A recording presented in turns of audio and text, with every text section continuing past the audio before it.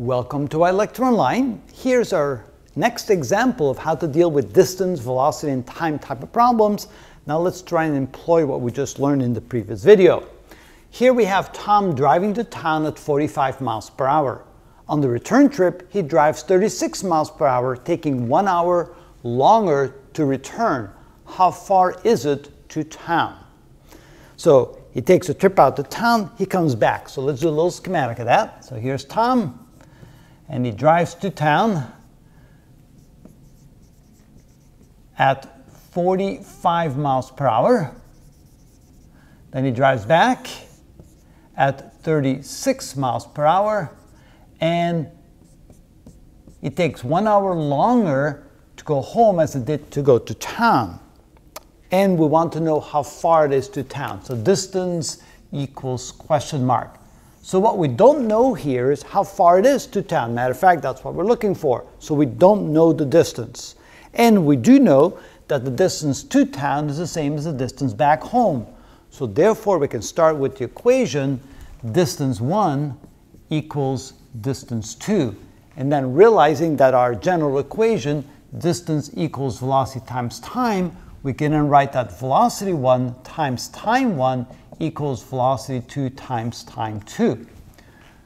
Now we do know the velocity is going to town. Let's say 1 is going to town, 2 is coming back. So V1 would be 45 miles per hour and V2 would be 36 miles per hour. So let's go ahead and put that in there. So 45 times T1, the time it takes to town, is equal to V2, which is 36 times T2.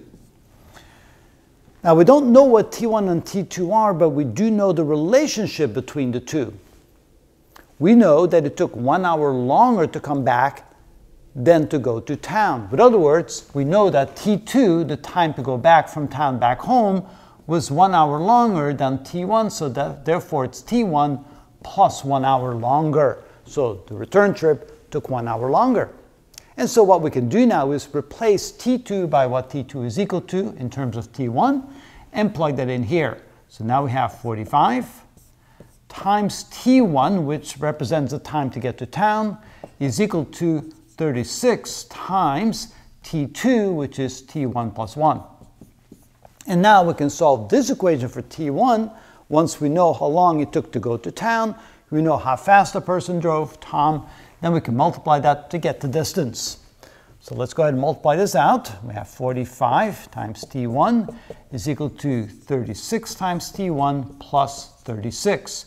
Moving the T1 term to the left side, 45 T1 minus 36 T1 is equal to 36. Combining like terms, 9 T1 is equal to 36. Divide both sides by 9. And coming up here, we know now that T1 is equal to 4. In other words, T1 is equal to 4 hours. Now that we know the time for T1, we can now find distance 1. And we know that distance 1 is equal to distance 2. So distance 1 equals velocity 1 times time 1. And V1 was 45 miles per hour. And we multiply the times T1, which is 4 hours.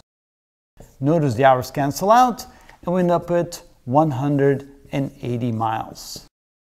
And of course, therefore, distance 2, the return trip, is also 180 miles. And then if we divide that by 36 miles per hour, we get 5 hours, which is indeed what we would expect. And so it looks like we did it correctly. That's how it's done.